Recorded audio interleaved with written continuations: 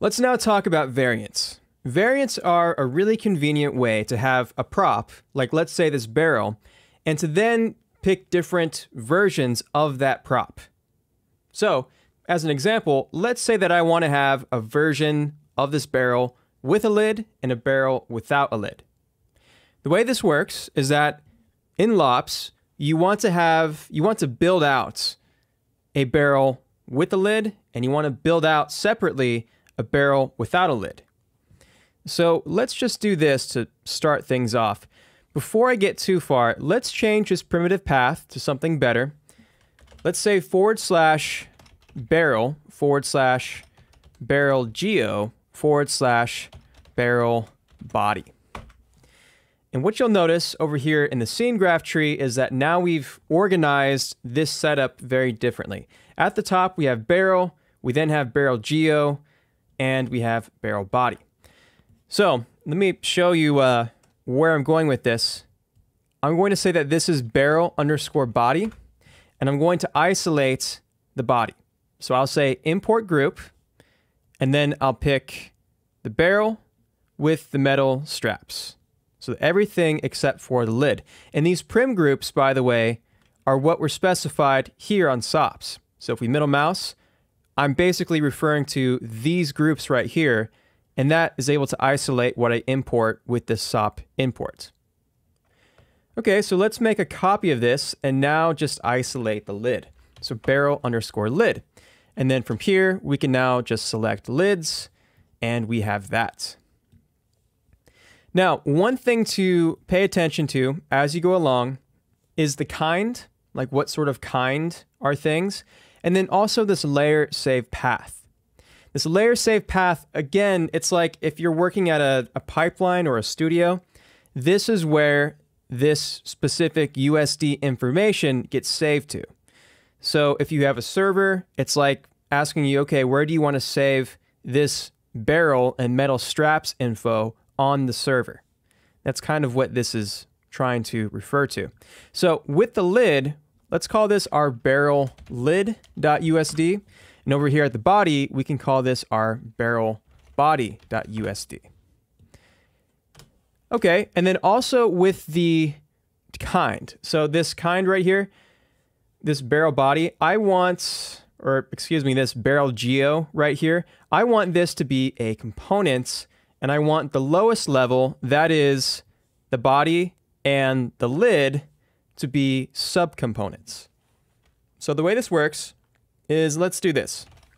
First of all, merge these together. So we'll go like that.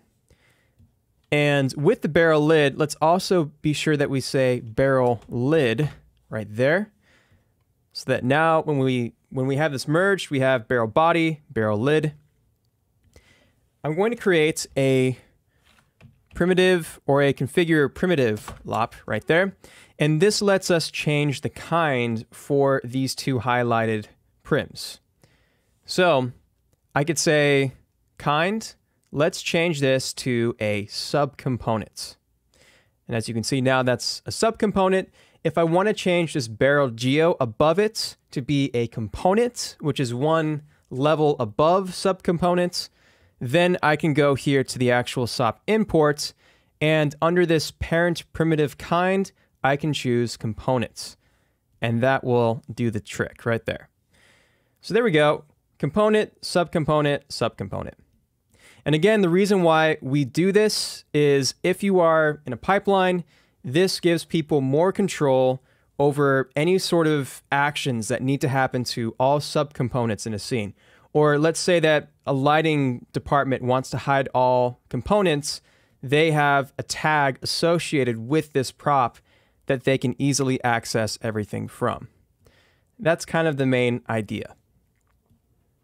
Now that we have this, let's drag down the reference, and I'm going to plug in this, so the merged barrel lid, barrel body, as the main thing that we're trying to reference. And be sure to do this, again, we have this primitive path that we're applying this material information to.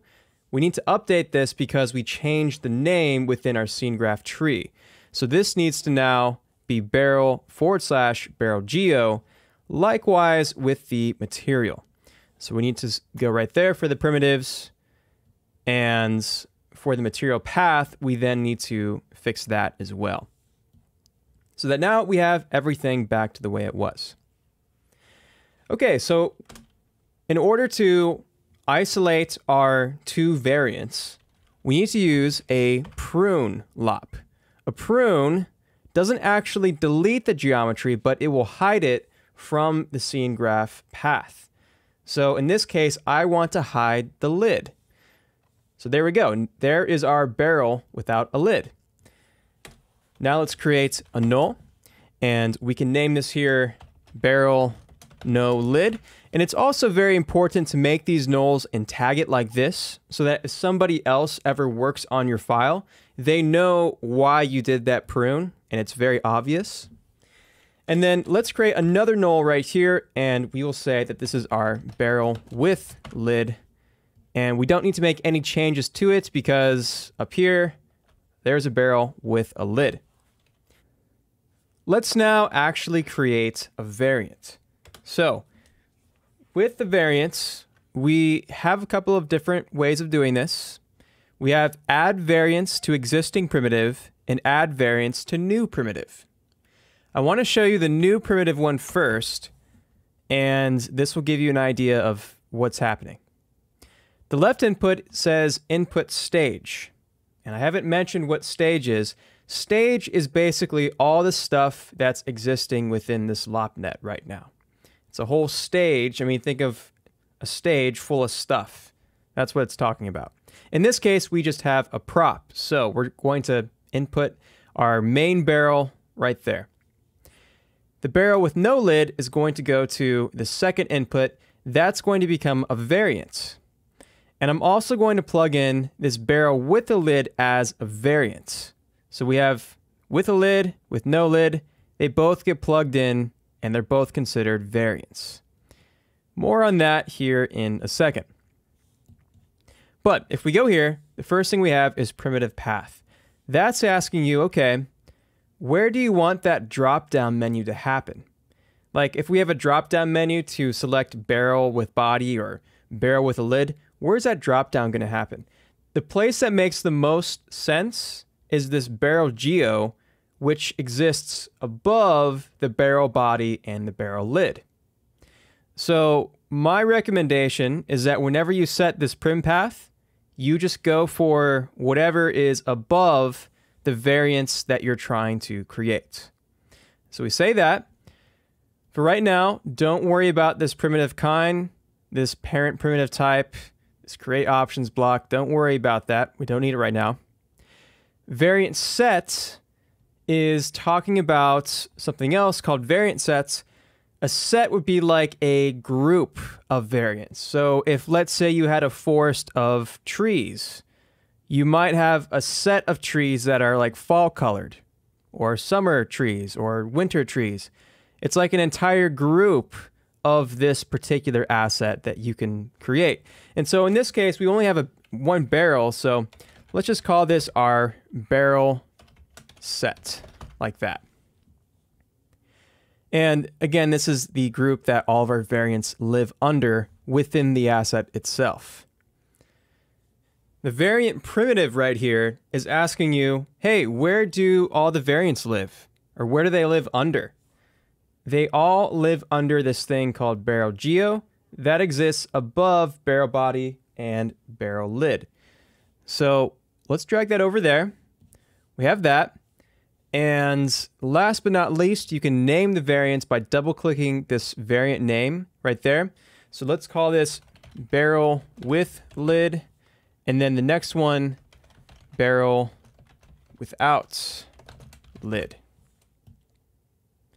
And so now if you want to decide what the default barrel will be, just pick whatever is going to be at the top of this list. In this case, the barrel with no lid, I'll click this up arrow. That is our default. Now, if I want to change the variant, I could say this, set variant. Do that. We already have barrel set right there.